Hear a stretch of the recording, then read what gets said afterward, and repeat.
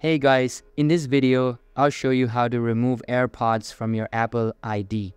Alright, let's begin. First, open the lid of your Apple AirPods and a pop-up will appear on your screen. This pop-up will display information about your AirPods, such as their battery level and connection status. In order to remove them from your device, simply press and hold the button at the back of your AirPod case until a red or orange light starts blinking on it. It takes about 10 to 15 seconds, so be patient with it. Once you start holding the button, the light on the case will begin blinking, indicating that the AirPods are entering the reset mode. Once the light becomes orange or red, release the button and close their lid. Now, open the lid again, and you will see that the AirPods have been removed from your mobile device. The pop-up on your screen should now show that no AirPods are connected.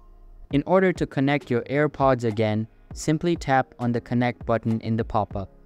Your AirPods will then reconnect to your device and you'll be able to use them as usual.